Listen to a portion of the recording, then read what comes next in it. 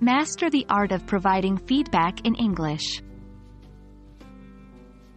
Hello there, language enthusiasts. Today, we're going to delve into a crucial topic in our journey of learning English, providing feedback. This is especially important when it comes to email and letter writing, as it's a common part of professional and personal communication. Let's explore how to effectively provide feedback in English, so your messages are clear, polite, and meaningful. Feedback is information about how one is doing in their efforts to reach a goal. When it comes to communication, feedback can refer to the response or reaction to a task, product, service, or the general performance of an individual or a team.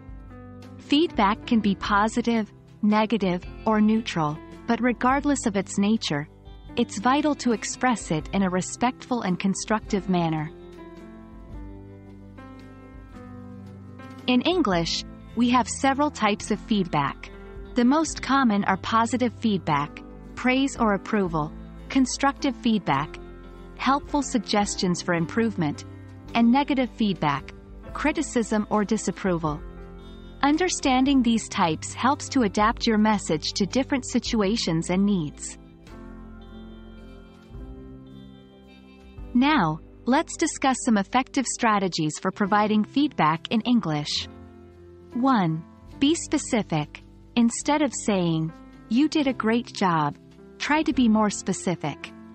For example, "You did a great job organizing the event. The arrangement was top-notch." 2. Use I statements. To avoid sounding accusatory, express your feedback from your perspective. For example, instead of saying, "You're not meeting deadlines," say, "I've noticed that some tasks are not completed on time." 3. Balance positive and negative. Always try to combine positive feedback with areas for improvement. This method is known as the sandwich method, and helps maintain a positive atmosphere. 4. Provide actionable suggestions. Make sure your feedback can be acted upon. Instead of saying, "You need to be more proactive," suggest, "It would be helpful if you could take more initiatives in project tasks." 5. Mind your tone. In written English, the tone can often be misinterpreted. To avoid misunderstandings, use polite phrases and considerate language. Let's look at some examples. Positive feedback. "I really appreciate your thorough research on the project. It added a lot of depth to our proposal." Constructive feedback. "I noticed there were a few spelling errors in the report. Perhaps next time, we could use a spell checker to avoid this." Negative feedback. "I was disappointed to see the deadline missed without a prior warning.